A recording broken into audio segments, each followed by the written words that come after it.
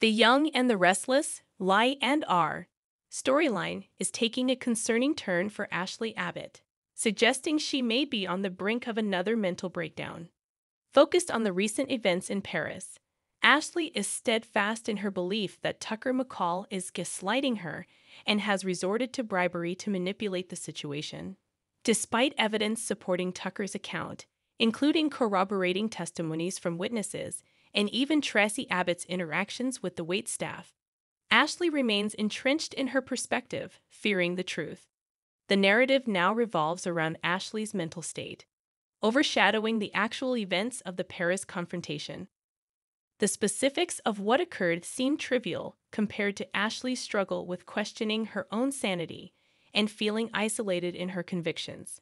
This internal conflict is exacerbated by Ashley's past struggles with delusion and mental health issues, which resurfaced during heated confrontations with Tucker. As Ashley faces potential flashbacks to her previous challenges, she may realize the necessity of seeking professional help to prevent further deterioration.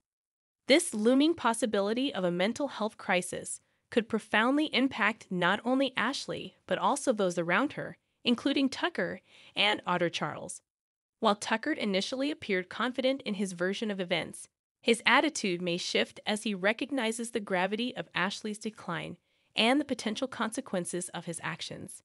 This realization could prompt Tucker to reevaluate his priorities and relationships, potentially complicating Audra's plans for the Glissade takeover.